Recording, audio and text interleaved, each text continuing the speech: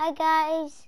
So me and my dad, we have built this pa because we couldn't find anything on the internet on Minecraft about pas. So we decided to make it ourselves.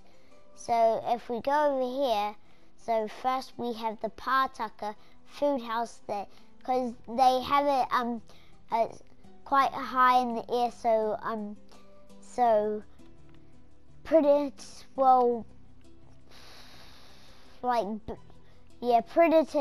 can't go in and eat all the food. So now let's move on to Wharepuni, a sleeping house where they slept on the floors. So we can go into here tonight. It's got a little dull light for it to, because we've got a little redstone torch down there.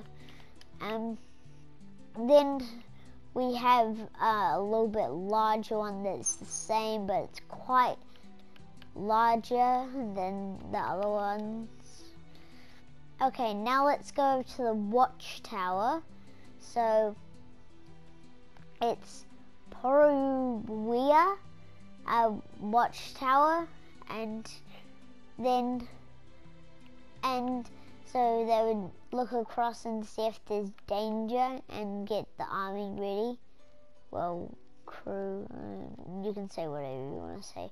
But so this is the hungry earth oven where they would cook their food in the ground. And over here we've got the marakai. It took us quite a long on the internet just to find the name of it, because there's not much about it.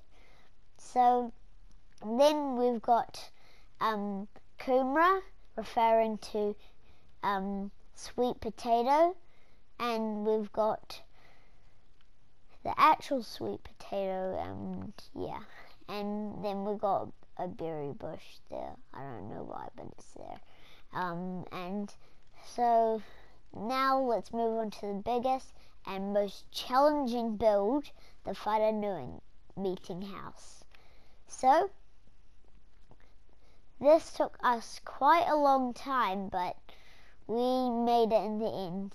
So we've got banners with printed like brick stuff on it, and we did quartz block for quartz and netherrack for carving.